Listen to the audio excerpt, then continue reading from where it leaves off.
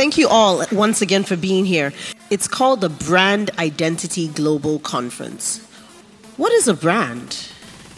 What is the difference between having a business and having a brand? There are so many brand of shoes. I'm wearing a Yeezy, right? At some point, I'm just wearing this because it's a nice shoe, it's trendy. But at what point do I get to when I say, for me, if I'm going to wear a shoe, it's a Yeezy or nothing? Brands like Nike, Adidas have gotten to that stage. And how do you get there? It's a combination of your logo, your look and feel, your color, your personality, the promise to the consumer, and how consistent you've been in building all these brand attributes that you have intrinsic to your product. I think ultimately it provides loyalty. Loyalty is about the fact you choose that brand over another, as Steve sort of touched on. With respect to what makes a brand more than just a business, it's that, again, it comes down to that consistency, but also a vision and that repeated value that is delivered time after time from a business. So if you're going to buy a pair of Nike shoes, you know that they're going to be comfortable for the most part, you know they're going to be relatively good value, and you know that aspiring people wear them too, and it's that whole thing about what brings the story together about what that business is and what it can offer to the world. When I think about the brands, I think there's one important question, because anybody here can own a business. But what sets your business apart from people in the same type of business? I think that's when the whole branding comes into play.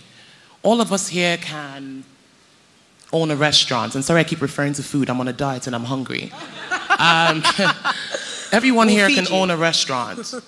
But why is your restaurant going to be different from mine, even though we're serving the same barbecue ribs, French fries, and everything else? Milkshake, all of that. So what sets it apart? Of course, then you now go into the logos and then the colors and then what your ribs taste like and why mine is more honey dip and all of that. So I think that's what it is. What sets you apart, and how do you relay that? That's amazing, because one of the things I wrote down when you were speaking was USP, which is something that in brand speak, your unique selling point. It's very important when you're sitting down in those strategic meetings at the beginning of developing a business. What is it that is setting you apart, that is allowing you to understand that you're trying to develop a brand?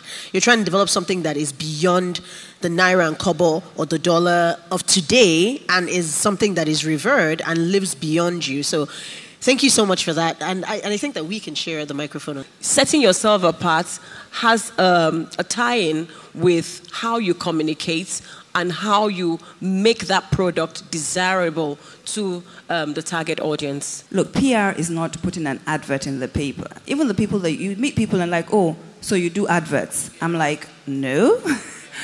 So I'm really trying to educate the general public. We've been putting articles in newspapers to let them know that it's creating a story where there's no story. And it's creating something that has been endorsed by a third party, not something that you are putting out there for yourself. So it gets a better mileage. So I hope I answered it. Yes, you did. You've answered the question spot on. It's, I can see Buki is nodding her head vigorously. And the funny thing is that we actually, as PR professionals, we have it easier here than we do abroad. Because when you call an editor or a journalist in the UK or in America, you literally have 1 minute to sell your story. Yourself, yeah. And they drop the phone on you. Whereas here, your journalists take time, they listen to you.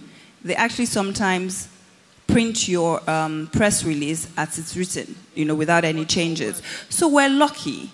Yes, we have areas that we can improve, but we're lucky. So we have to take the opportunity, because it's a partnership. The media need the news, and you have the news. So it's a natural marriage. And I want to ask Mark to tell us the role the marketing plays in running social media, for example. Certainly. With respect to the SME side of things as well, which I think is obviously the focus today, social media provides a fantastic free platform for any new business to come online and to instantly gaining some exposure. Even if you're a one-man band, or if there's a few of you creating a new business, social media, Facebook, Twitter, Instagram, professionally, LinkedIn is very good if you're looking to sort of business-to-business type things. And these are instant platforms that you can sign up today, get correspondence going today, generate content today, and it's free. And obviously there are elements that you can sort of, if you have a small budget, put towards it. But these are instantly platforms that can obviously grow your business exponentially from day one without too much trouble either. Again, you kind of, people, especially in sort of a network such as Lagos as well, people are, business is very social as it is already. So people are already sort of interacting and doing business with peers and social contacts already. So already organically that network can grow very quickly. And if you can tie that in with a good kind of brand story alongside communication of how you can maybe, if it's about purchasing products or awareness of how products can become available, if it's all done in a very cohesive way, then it's something that people can do individually without even needing professional help. But naturally, there are companies out there that can assist too. The first thing to do, I think, is just to first establish what do you even, if the product or service you want to create were to be a human being, what will it be like? Your personality type, how do you even start off choosing a personality type? Because that's going to drive a whole lot of the other activities you're going to be involved in. There's a big difference between the personality type of Virgin Airlines and BA. Virgin is much more daring, more adventurous. So you see, all the risque ads you see building the Virgin brand drives from that singular personality that has been established from day one. And if you're talking about banks, if you look at the landscape of banks in Nigeria, you see the one that tends to be more youthful. You see the one that tends to say, okay, look, even though we're old, we are also still agile as well. So you see, you find that from and I'm not throwing shades here, by the way. So that's how you go. So that's first the most important thing. And then your value proposition. What is the value, what is that singular, universal truth about your brand that everybody who is a human being can relate to? You sort those ones out.